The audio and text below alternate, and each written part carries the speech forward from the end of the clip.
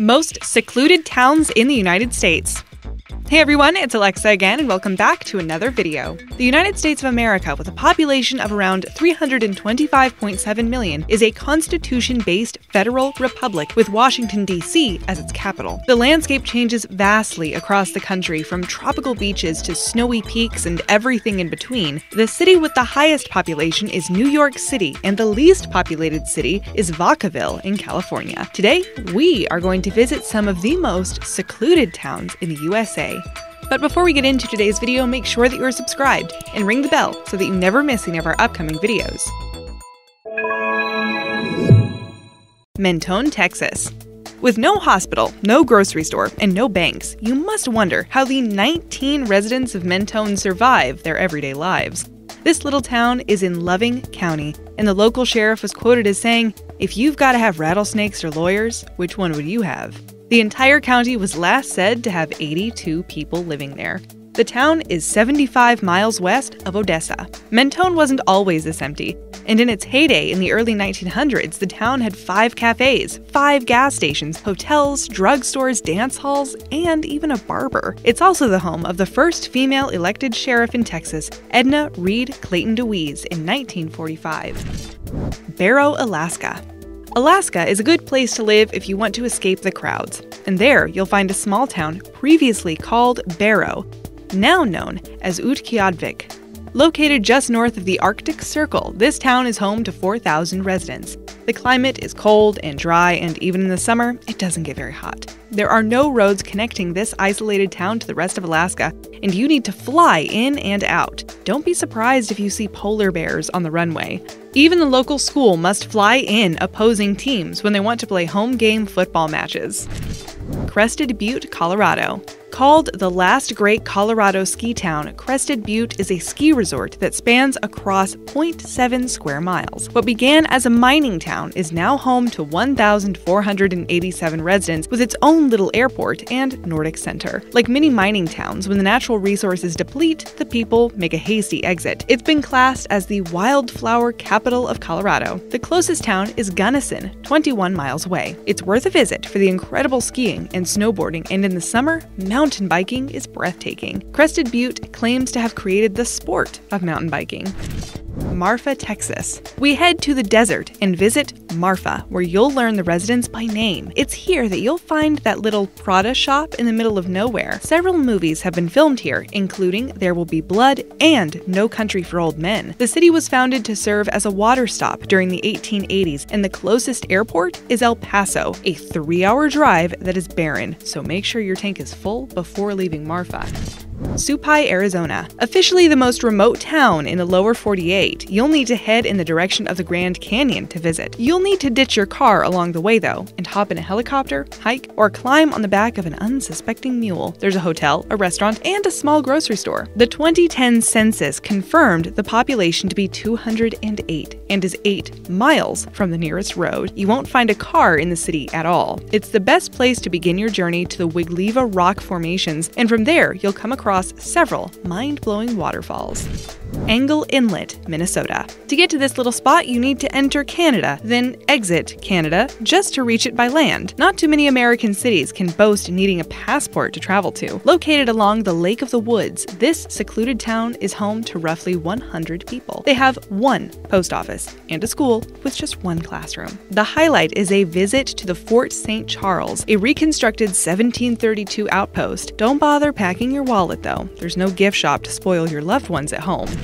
Bonneville Salt Flats, Utah. If you're fed up with people and need to get away to a place where the chances of bumping into someone you know are remote, then this is the spot to head to. Speed thrill seekers love heading here to attempt breaking land speed milestones. The area is flat and barren and made up of a 30,000-acre expanse of hard, white salt crusts on the western edge of the Great Salt Lake Basin in Utah. Do people live there? No, they stay in neighboring towns, but it's worth a mention because if you're out here and you're stuck, you're gonna have a problem. There are no stores, gas stations, or access to water, and cell phone reception gets poorer the further you drive. Jordan Valley, Oregon. It covers a mere 2 square miles. This small town is surrounded by beautiful stretches of Rocky Mountains. There are 181 residents, and their mayor is Marie Kirschner. The town is mainly home to sheep and cattle farmers, and their main tourist attraction is the Jordan Crater Field, which is made up of extinct volcanoes and splatter cones. The closest town is 30 miles away, called Murphy. Jordan Valley is a great place to fish and hunt, and if you're passing through US Route 95, you could have a pit stop here and restock your supplies. Eureka, Nevada. On Highway 50, you'll have to look hard to find Eureka because despite it being on a major roadway, it's a rather secluded spot. The closest town to Eureka is 77 miles away. There are around 610 people living here, and it's also home to an elaborate opera house. The quaint architecture is one of the main draw cards to this little town, but once you're there, don't expect to go anywhere else in a hurry. Wilderness Waterway, Florida. Heading to this area of Florida is like entering another dimension, and although it's not a city where residents live, if you're making your way down here, ensure you are well equipped to cope with 99 miles of untouched wilderness. Gators and crocs outnumber the people, and you're surrounded by marshes, mangrove forests, and a plethora of birds and reptiles. The nearest dirt road is 17 miles away, and only accessible from certain points, so if you've forgotten your bug spray, best you make friends with those mosquitoes. Williams, Arizona. This town is large in comparison to some previous entries, with a population of just over 3,000. It's an hour away from the Grand Canyon and forms part of the historic Route 66. You're surrounded by forests on one side and mountains on the other, and even though it's a small spot, there is a lot to do. You can experience Bearizona, a wildlife park where you experience bears in their natural habitat. Fishing, hiking, and other outdoor activities also keep the tourists heading to this little spot. Plus, a trip on the train taking you to the Grand Canyon Village is a must. It's certainly worth the trip.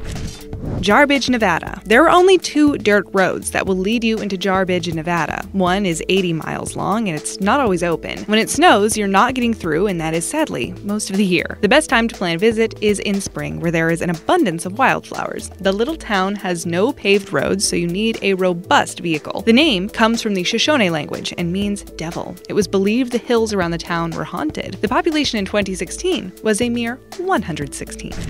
Arthur, Nebraska. When the only church in town is made from baled straw, you're already learning a lot. Arthur may be small, but it's worth a trip off the beaten track. Their tiny courthouse doubles up as a museum, and the city is home to 117 residents. Founded in 1913, the town and county derived their names from President Chester A. Arthur. When the little town took off, it was home to a general store, a newspaper, church, one-room high school, and a bank. Arthur got electricity in 1926, although the rest of the county trailed behind, only getting power in the early 50s.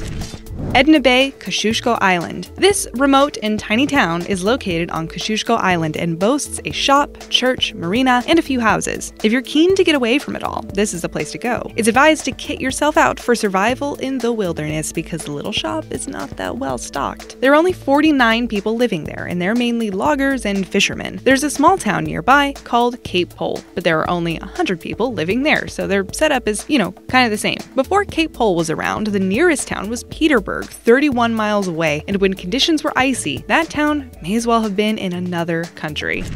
Kalaupapa, Hawaii. This unincorporated community is on Molokai Island, the least visited island in Hawaii. The only way in is by sea, or mule train, and the town hugs the coastline of Kalawao County. Back in the 1800s, this used to be a leper colony and is now home to 122 permanent residents. The area is preserved and known as the Kalaupapa Leprosy Settlement and National Historical Park. The town has one post office, a small church, and 2,000 unmarked graves. Sadly, you can't just pay a visit to this remote area on a whim. You need to be invited by one of the 122 residents or go through a predetermined tour operator.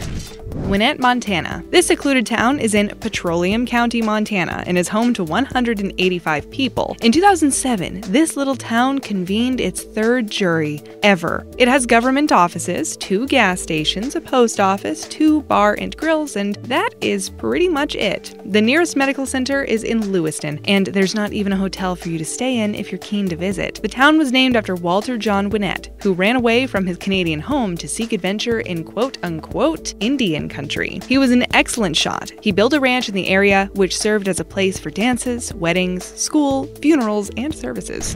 Whittier, Alaska. There's a 2.5-mile tunnel that gives you access into Whittier, Alaska, and it's only accessible during daylight hours. Less than 200 people have made this chilly town their home, and most of them live in one building, Begich Towers. They receive 55 feet of snow throughout the year, so pack your snow gear. It's been called the town under one roof, and besides most of the people living in that one building, inside there you will also find their police station, grocery store, a church, clinic, and a school. You can visit the secluded spot because in Begich Towers is also a B&B. Plus, if you're snowed in and can't get home, you can always rent DVDs from the grocery store.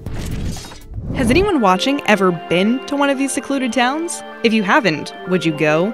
Share your experiences with us in the comments below. Green Bank, West Virginia. Your first thought may be, it's not that difficult to access Green Bank in West Virginia. But here you are secluded in a completely different way. Wireless signals are illegal. That means no Wi-Fi, no cell phones, no radio. You get the point. The reason is that Green Bank is in the National Radio Quiet Zone, which is an area set aside by government so that government radio telescopes can operate without external disturbances.